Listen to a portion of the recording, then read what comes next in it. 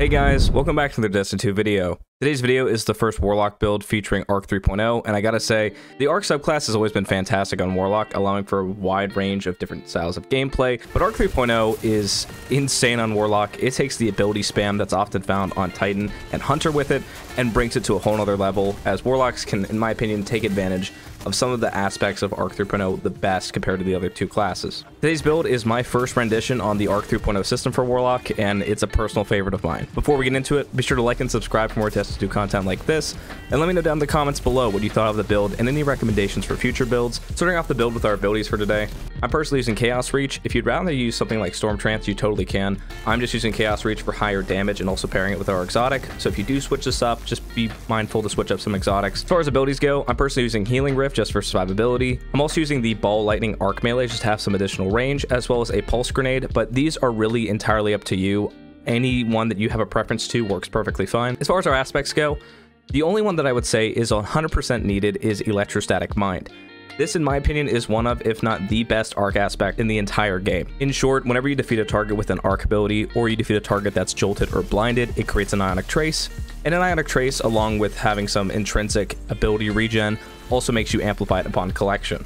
This is one of the best arc aspects in the entire game, because basically any single kill that you get while using the subclass is basically going to generate an Ionic Trace for you. And we're going to be taking advantage of this in a couple ways, as well as adding on new ways that we can stack on Ionic sources, meaning that from one kill we can get 2, 3, and potentially even 4 Ionic Traces from it. As far as your other aspect, you can either use the Arc Soul ability or the Lightning Surge.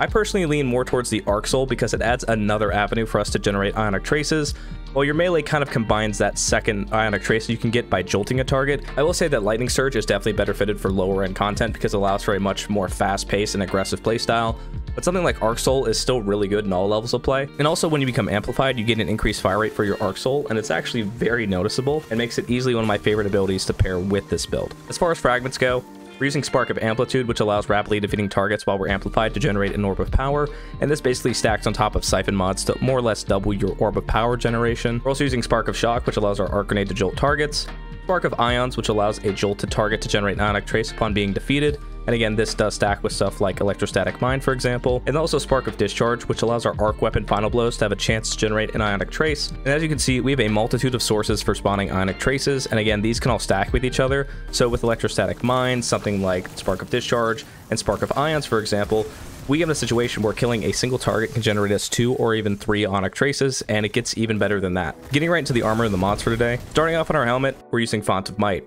In short, whenever we pick up an Arc Elemental Well, it gives us a 25% weapon damage boost to our Arc weapons. I'm also using a Harmonic Siphon mod, which allows our Arc weapons to have a cumulative chance to generate an Orb of Power, and again, this then stacks with our other fragment, meaning we more or less get 2 Siphon mods for 1. And I'm also using a Fusion Rifle Ammo Finder just to help out with our exotic weapon for today, but again, you can use dual Siphon mods, you can use dual Finder mods if you want, whatever fits your playstyle. Onto our gauntlets, our first mod is Font of Wisdom. Now, a long time ago, Font of Wisdom was probably the worst mod in the entire game, but due to a few changes, as well as the intrinsic changes to the intellect stat for PvE, something like Font of Wisdom is actually really good with a build like this. Simply put, picking up a single Arc Elemental Well grants us tier 10 Intellect for 30 seconds. And since we're generating so many Elemental Wells with this build, it basically means that we have a constant supply of Arc Elemental Wells, giving us a full 10 tiers of Intellect, which with something like this, combined with all the enemies we're going to be killing with this build, means that we get our super back incredibly quickly. As far as other mods go, you can definitely do something like Champion mods. Something like Momentum Transfer or Focusing Strike is really great for the more ability spam focus side of this build. I'm also rocking a Fusion Rifle Loader, again benefiting our exotic weapon. For a chest piece, I'm using Seeking Wells. This enables those Arc Elemental Wells that we generate to seek us out like Ionic Traces and track onto us. I'm also rocking a combination of reserves as well as a resist combination with Thermoshock. For those of you wondering, the Arc 3.0 bug where Titans and Warlocks using the Arc 3.0 subclass had 0% damage resistance no matter what their resilience value was is finally fixed. So because of that, now your Arc Warlock and Arc Titan should feel much more tankier in PvE, meaning that these damage resists are finally actually worth stacking on top of it. Finally, onto our boots, and our exotic for today is Geomag Stabilizers. In short, whenever we damage a target with Chaos Reach, it extends its duration. This basically lets our Chaos Reach go from dealing decent total damage across the whole super to dealing some of the highest total damage of any super in the entire game. For those that don't know, Geomag Stabilizers takes Chaos Reach from an average tier TDO super all the way to beating something like a Cuirass of the Falling Star Titan with Thunder Crash pretty clean. and we're going to be stacking this on top with a damage modifier for our super, meaning that this is going to let our super deal some of the highest TDO in the entire game out of all damage supers. As far as mods go though, I'm personally using elemental armaments. If you'd rather swap this out for something like a melee wellmaker or elemental ordnance, you totally can. I just really prefer the weapon side of this build, so that's why I'm using elemental armaments. In short, getting kills with an arc weapon has a cumulative chance to generate an arc elemental well, which can then track onto us and generate a Font of Might buff for us, as well as increase our super regen through Font of Wisdom. As far as other mods, I'm also using a scavenger mod to benefit our special weapon, and then if you want to use any orb of power mod, say something like Better Already or something like Absolution, that would definitely fit in with the orb genning aspect of this build. Onto our mark, our first mod is Trace Evidence. In short, defeating a combatant affected by any arc debuff spawns in an Ionic Trace, which again tracks onto us and gives us ability regen, as well as proccing a few other effects like making us amplified. For anyone wondering, Trace Evidence does stack with the other intrinsic effects that we have, meaning that we can kill a single enemy as long as they're debuffed and basically get multiple Ionic Traces just from that one enemy. I do want to note though that some of these other effects, such as Spark of Ions or something like Spark of Discharge, they do have a cooldown tied onto them, but again, since we're using all of them, there's basically no situation in which we're not going to get at least 1 or 2 every single time we get a kill, meaning that the overall ability spam with this build is absolutely insane. And you can definitely take this whole build the more ability focused route and use something like Fallen Sunstar, for example. I personally prefer the more offensive based side of this, supporting our weapons and also taking advantage of one of the highest TDO supers in the whole game this season. But again, if you feel like investing the more ability focused side, for example, you can definitely do that. And then our final mod is going to be Thunderous Retort. In short, it grants a bonus to arc super damage while you're amplified or critically wounded. And the thing with this is it lasts until the end of your super activation. Now with some supers, this actually ends up ruining its DPS a little bit.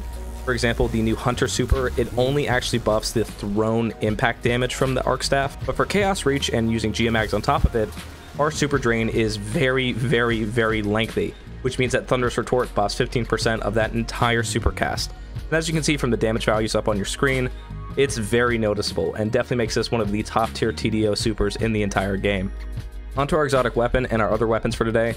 The first is Delicate Tomb. This is one of my favorite arc-based exotics in the entire game, and for arc-based ability spam builds, this honestly competes with other weapons like Traveler's Chosen. The reason for it is Tempest Cascade. Whenever you collect an Ionic Trace, it overcharges the next shot and allows it to jolt on hit, and again with a few other intrinsic effects, we're basically able to generate Ionic Traces infinitely with this weapon, and when we combine elemental armaments with Seeking Wells, it allows those arc wells to then track onto us to give this thing a 25% weapon damage bonus, and also gen our super back way faster by bringing us up to tier 10 intellect. I don't have the catalyst done just because of the time constraint revolving around it, but this is already a monster, and I'm sure with the catalyst it gets even better. And the nice thing about this too is that powerful foes and guardians always generate an Ionic Trace, so for example if you kill a major or a champion, you always have an Ionic Trace coming from that, and you can generate multiple from one shot if it's also, for example, affected by an arc debuff or you have those certain fragments proc. And in short, it's very common to generate 2 or even 3 Ionic Traces with this thing basically all the time. And again, those Ionic Traces make us amplified, it makes our Arc Soul amplified and allows it to shoot faster,